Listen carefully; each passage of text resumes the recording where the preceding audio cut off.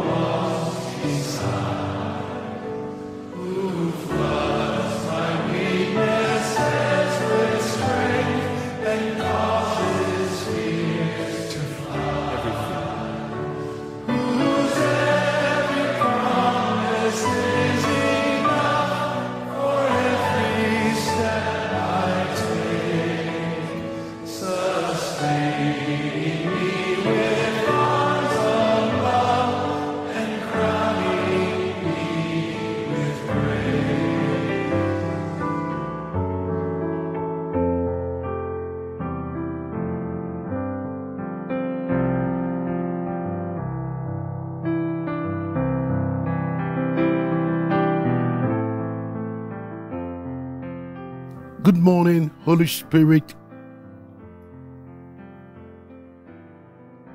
for helping us to escape the fire and storms of life. We give you all the glory. We give you all the honor in the mighty name of Jesus Christ our Lord. Amen. The Apostle John in Revelation chapter 3:10 declared, because you have kept my command to persevere, I also will keep you from the hour of trial, which shall come upon the whole world. Beloved, I was watching the news recently, and to my surprise, an offshore oil platform in the North Sea caught fire. And as flames swept over the rig, workers thought they were doomed. Just in the nick of time, however, a fleet of Scottish helicopters appeared, and all 130 workers were rescued.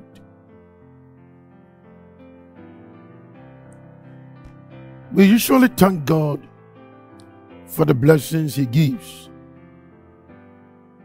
but we should also praise Him for the escapes He provides. Take, for example, the period of great tribulation.